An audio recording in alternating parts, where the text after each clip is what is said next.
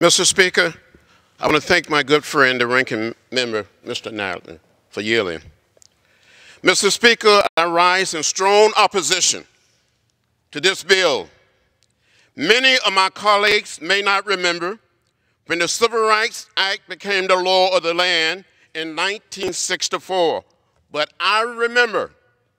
I was there. As a matter of fact, I gave a little blood during the sit-ins, during the freedom rides. I remember the struggle, the fight, and the sacrifice of so many to protect the dignity and the worth of every human being. I was here, serving in this very chamber when the American with Disabilities Act became the law of the land 26 years later.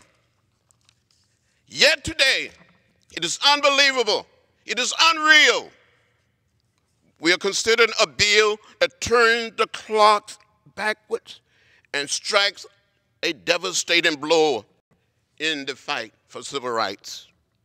Mr. Speaker, I want to make it crystal clear for the record, there's no place in our country for the burden to be placed on those whose rights have and will be violated time and time again. Mr. Speaker, this bill is wrong. It is mean-spirited, and it is a shame and a disgrace that we will bring it to the floor.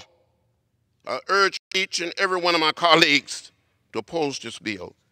With that, Mr. Speaker, I yield back my time. Gentleman from Virginia.